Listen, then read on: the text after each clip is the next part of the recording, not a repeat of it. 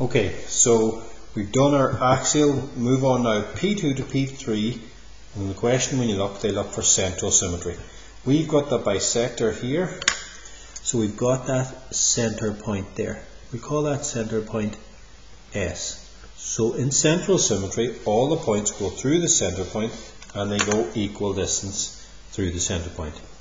The lovely thing here is the first point is done for you. So if you copy how the first point is done, you get the other points. So I'll take point 2.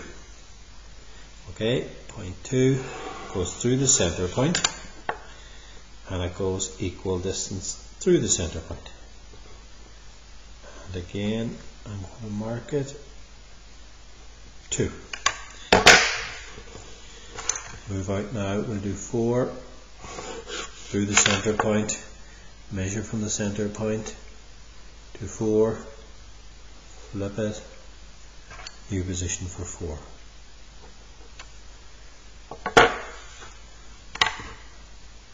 Point, measure from center point to 1. 1. Measure from 3 through the center point.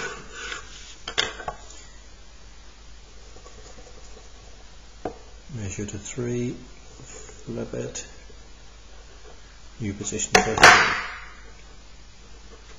3. Okay, join them in the same way. So 1 joins to P, 1 joins to P.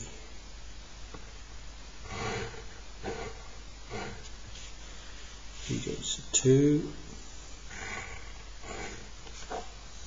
2 joins to 3,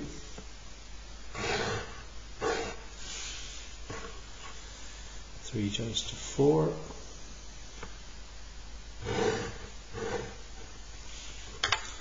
and 1 and 4 are joined on the arc.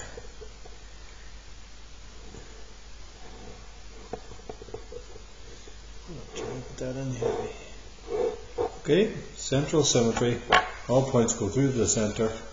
Okay, so we're into the last stage now, so we've got the majority of the marks for 70 to 80% there in the question.